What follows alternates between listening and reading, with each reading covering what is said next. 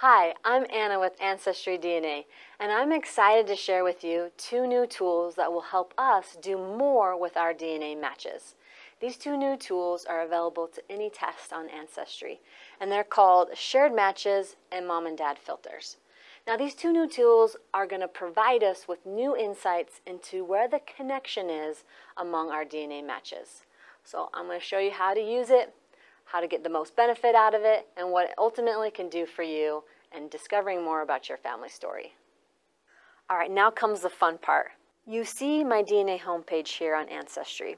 You can access these new tools by logging on to your Ancestry account and clicking on the DNA tab to get to your DNA homepage. First, I will show you the mom and dad filters. Once you click on View All Matches, like I am here, it'll pull your list of cousin matches. And this list will continue to update as the database grows.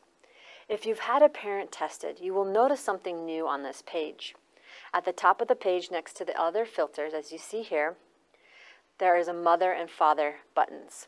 Now these are the new mom and dad filters. And how they work is if you've had a parent tested, they will populate automatically. You don't have to do anything. I've had my mom and my dad tested. That's why you see mother and father there for me. So how do they work? You click on mother, and now it will pull all the matches I have shared with my mother. Same with my father. Click on father, it'll pull all the matches I have in common with my father. And if you want more information, click the question mark to have access to the help material and learn more details about shared matches. Okay, so what if you don't have a parent tested? Or maybe you're asking, well, I want to see my matches I have in common with other matches that I have. Well, the new shared match tool can help with that. Or perhaps you want to focus in on a particular family line. Like, I have several questions about one of my family lines, the Vaughn line. So I've had my mom's first cousin tested. I can go to her test results in my match list and click View Match. And when I do that, it's going to give me an option to look at a pedigree and surname, which we're familiar with on all our other matches, and maps and locations, but now we've added the new shared match tool. Click on that, and now it will pull all of the matches I have in common with Jane, this first cousin of my mother's. Now this is exciting for me because now I can kind of focus in on this Vaughn line and sort out some of these matches. Now you can see that they're only pulling fourth cousins at the moment. In fact, in this shared match feature tool, we will only pull high confidence fourth cousins in this list. So be careful that you don't make any incorrect conclusions because someone doesn't show up in your list. Just make notes and keep searching and evaluating your matches. So I've gone through each one of these matches and have added a note to each match, as you can see here. You can scroll over, and depending on who they match, you can kind of organize your matches in that way. But be creative, do it how you feel is best. But that's one way I've used the shared match tool, is by looking at a cousin I know and I can identify where the connection is, and then going in and putting notes in all of those matches.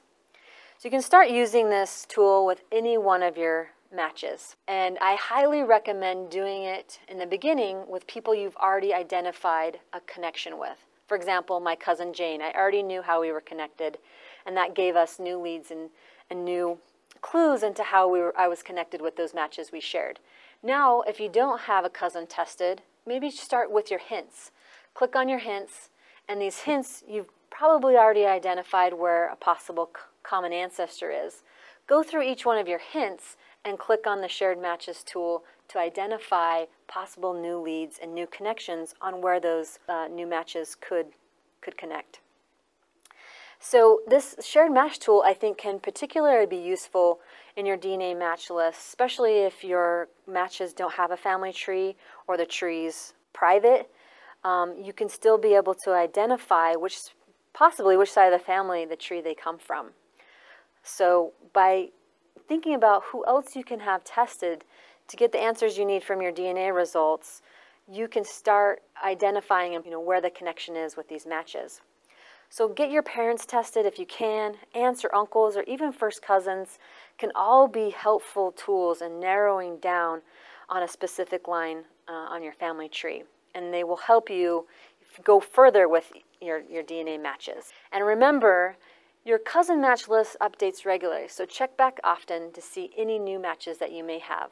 And don't forget to have fun. Go and start exploring your new matches in a whole new way with this new shared match tool and the mom and dad filters. I wish you the best of luck. Until next time.